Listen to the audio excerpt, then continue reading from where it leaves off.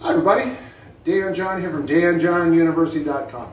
We have a question from Laid Back Matt, and he had a good question. And the question is simply this: what's kind of the easiest way to teach somebody what a hinge is?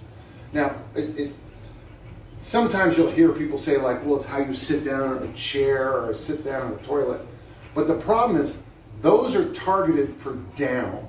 And the truth is, the target we want for the hinge is butt back.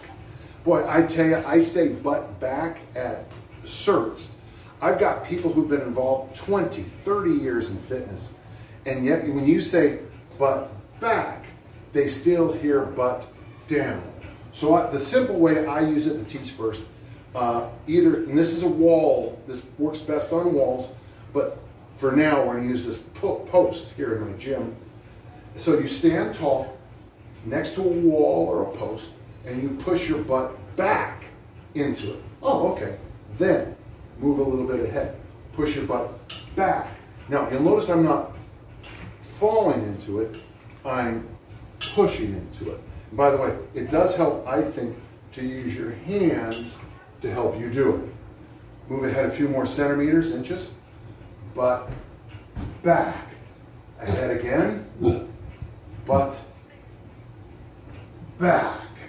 Not butt down. Butt back. A few more inches ahead. Stand tall. By the way, it's not a bad idea here to practice the vertical plank. I'm taking my hands and I'm squeezing them together so that my ab wall engages, my butt engages. And now butt back. Okay, I'm too far away now. Did you see what I did from here to here? I hinged. So I need to move back a little bit. Plank, butt, back.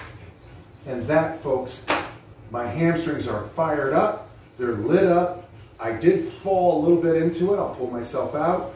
I can actually feel the hamstrings insert underneath the calf. I can feel that too. That means I have found my hinge. And that's as far as I need to go. Time spent on the wall drill. This drill is called the wall drill, though this isn't a wall, and I know that, lots of degrees. That is by far the best drill I know for teaching it. And here's the interesting thing.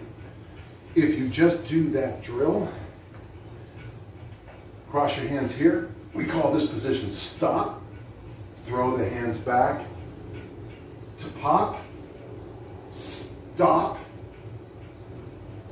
pop, stop, pop, stop, pop, stop is a magnificent way to practice the hinge, the swing. It's the most powerful thing a human can do, and it's all free with no equipment. Practice it, and then adapt it to grinds, like with the Bulgarian goat bag, where you hold the weight here and do the exercise. And then later, if you can, with ballistics.